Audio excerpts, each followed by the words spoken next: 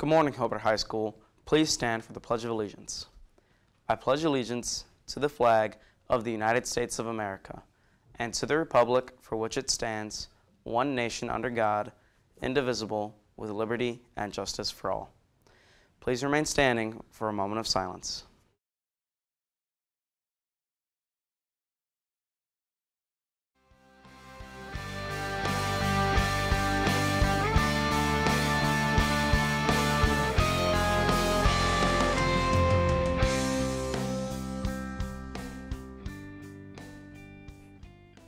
Hello, today is October 2nd, 2018, and welcome to HTV News. I'm Brandon Lamb. And I'm Matthew Letterman. Here's what's going on around HHS.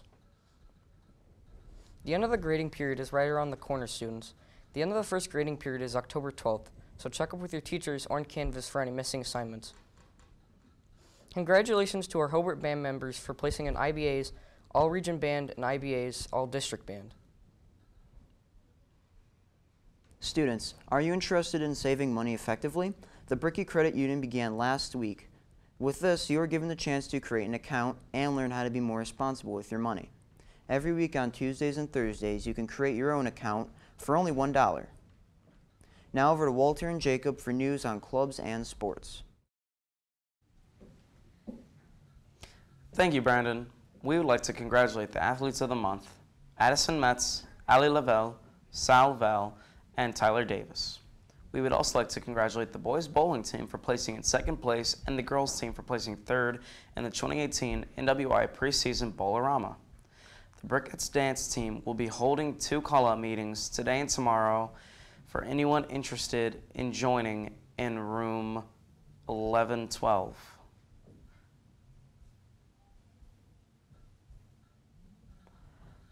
Swimming and diving will hold a call-out meeting today in the hospitality room for anyone interested.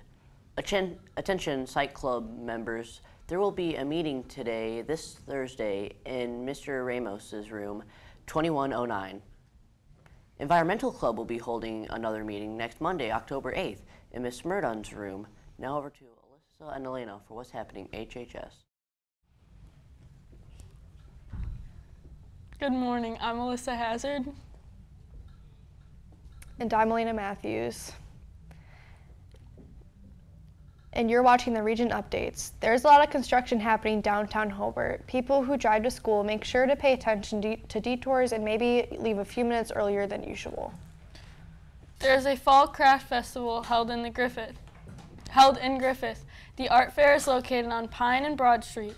Come and shop and buy some festival crafts for your home. There is a fall family fun puppy adoption event October 21st that is held in Crown Point on 3011 West 93rd Avenue from 11 a.m. to 3 p.m. They will have a variety of half-priced animals. Come by and adopt a furry friend. It was finally beginning to feel like fall until I saw the temperatures for this week. Temperatures will get to a high of 84 and a low of 61. Students, make sure you're dressing appropriately for this constant changing weather. That seems to be all from Elena and I. Now back to Matthew and Brandon for additional announcements. Thanks, Alyssa and Elena. Within the next few weeks, more colleges and programs will be available to chat to at lunch. These include Ball State University, Purdue University, and Manchester University. Attention all seniors. There will be a financial aid next Tuesday in the Great Hall. They will talk about the FAFSA and cover the basics of financial aid. Students, Hobart University t-shirts are now available for purchase. Stop to see Ms. Nelson to check out all the options. Remember, students, HHS is offering free tutoring every Monday and Wednesday after school until 4 p.m. So if you need extra help in English or math, stop by the Media Center to sign up. You may also sign up in the Media Center for bus service if needed after tutoring.